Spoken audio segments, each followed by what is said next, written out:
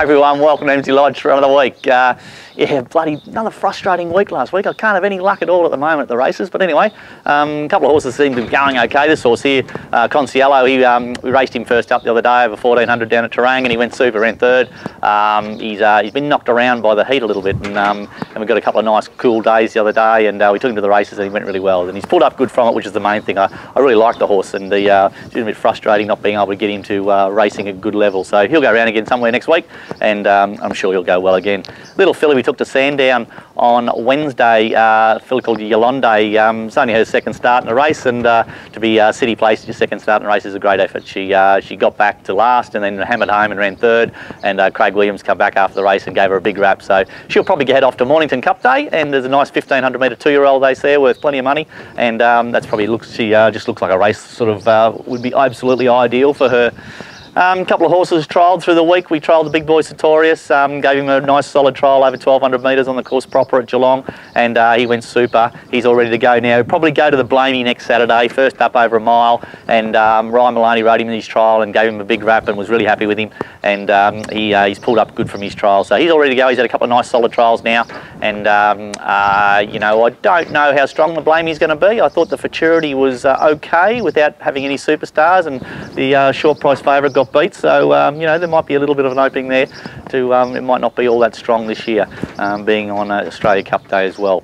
Yeah, lovely staying 3-year-old type called London Fog. He had his first trial back this time in, and I thought he trialled up beautifully. Georgie Cartwright rode him, and he sort of jumped out and rode him quiet, and then was very, very strong at the line. It was he looks like he's come back every bit as good as he was last time in, and I'd say he'll probably be at the race the next couple of weeks. Beautiful staying 3-year-old filly, Kawabata. She actually trialled against Sertorius, and obviously she's not up to that sort of grade over 1200 metres, but she's set for the 3-year-old filly classic races in about 6 or 8 weeks' time, and she jumped out and travelled up beautifully, and her sectionals actually were pretty good. They weren't as, obviously weren't as good as what Sertorius is, but I thought she went really well. Yeah, probably just going to have the one runner on Friday night at Cranbourne. A filly called Gigi Girl will step out. Just been struggling to get into the races. We're drawing bad barriers and that sort of stuff, but we're going to take her straight to the races Friday night at 1300 metres. Maybe still a tad bit short, but she's now going a month between runs from her first up. Great effort at Seymour.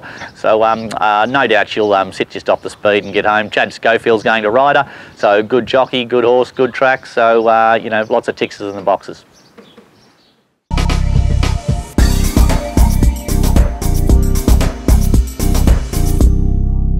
Hi folks, as Jamie said, I jumped off the Spirit of Tasmania last week in despair, but I'm back this week with the tips.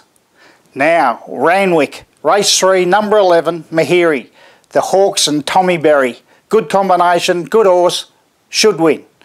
Then to Flemington, race 6, number 1, Politeness. Remember it was scratched last week? Well, it's back this week, and I reckon it'll bring home the bacon.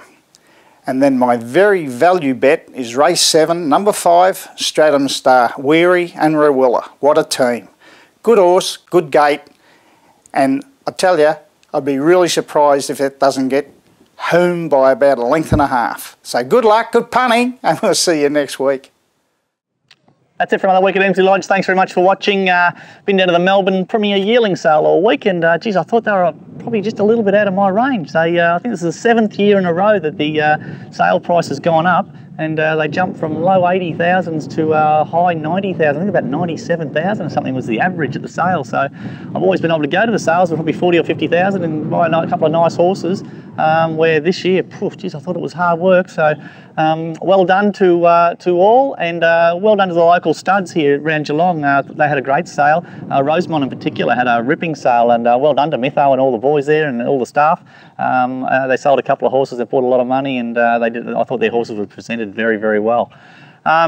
There's actually a tried horse sale in the next couple of weeks that I'm going to go to, and there's about 4 or 5 horses there that are definitely worthwhile looking at. Sometimes yearlings aren't people's cup of tea, and they don't want to wait that time. They want to get horses and race them straight away. So if you're interested, send us an email. I am going to buy a couple of horses and syndicate them up, and a couple of them still maidens Class 1 sort of horses, but they look like they've got plenty of scope for improvement, especially if they get over a little bit of a ground and probably trained a little bit differently out of Melbourne. They're currently trained in Melbourne, so maybe trained out on a farm they'll improve. So send us an email if you're interested. But yeah, just going to have the probably the one runner this week. We'll send the little filly around on Friday night at Cranbourne. Hopefully she goes well. Until next week, see you later. Always feel free to give us a call if anyone wants to come up to Emsley Lodge and have a look and see what we're all about. By all means, just do it and contact us either through the website or on my... Hi everyone, welcome to Emsley Lodge. What do you want? As I mentioned, he's probably had enough. Probably one thing we did find out about him... Shut up, you idiots. Controversially, Peter Sandars got back in last week. I had a few emails and a few comments why he was back in, but we give him another crap. He was... crap.